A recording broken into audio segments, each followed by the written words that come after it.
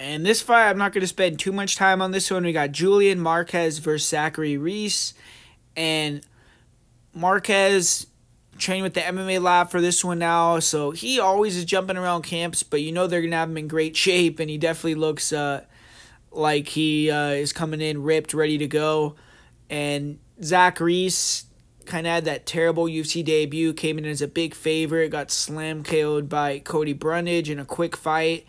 And stock has dropped pretty significantly now, where he's gone from a significant favorite in his debut in the UFC to now an underdog in his second UFC fight to a guy that's on a losing streak in Julian Marquez and a little bit older in his career. So Marquez coming back after a layoff, he took a couple of knockout losses, decided to take some time off, and now he's back.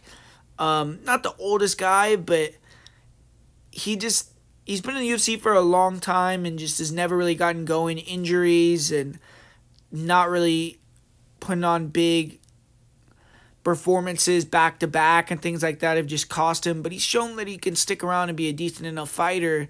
So it's a good tester. It's like a fringe, lower level, but decent UFC guy taking on Reese, who we really know nothing about, man. I mean, I don't know how anyone could be betting Reese or confident in Reese unless you're in the gym or know something about him, because at the end of the day, we've barely seen him fight. You know, he's fought like 2-minute fights in all of his fights and ran through guys. We haven't seen his striking, and I didn't really like how he was reacting in the stand-up against Cody Brundage.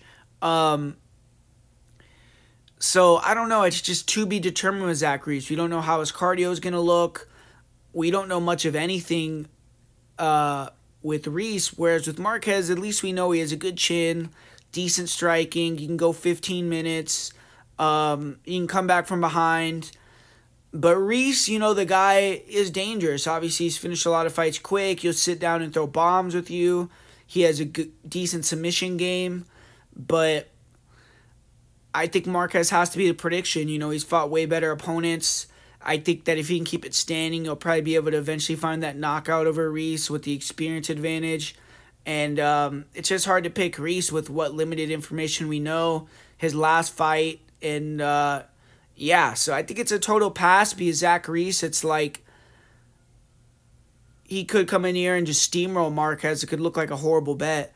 But Marquez, I feel like, should get the job done based off what we know right now. So I'll get Marquez to win via late first round KO TKO or second round KO TKO.